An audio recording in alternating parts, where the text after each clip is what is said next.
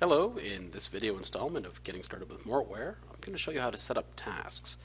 Now to begin, click the Setup menu in the top left of Mortware, and then select Task Setup from the drop-down. Okay, so now we're going to open up the Task Setup screen. I do have quite a few on this demo already, but that's fine. We can always add a new one. And to do that, just click on the Add button located on the left side of the bottom there. Okay, so let's start by putting a name in for this task. Then we can follow that up with a description. The description will show on the case that this task is applied to, and all employees will be able to see that description.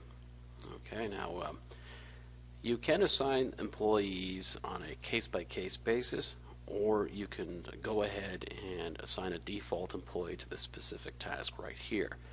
Now to do that, you just check this box, and then you're going to have to click the select button on the right to select the employee from the address book. It will open automatically in the employee drop down. We can narrow that down. You can select funeral directors, cremators, any type of employee can be picked from the drop down menu up here.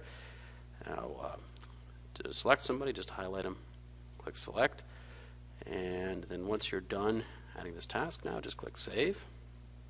Okay. Now if you need to go in and make any changes, there is an edit option, so you can highlight the task, click edit, make your changes, and then click save, in this case cancel, and then when you're done, just click close, and that task is now ready to use in the Mortware packages or on a case-by-case basis.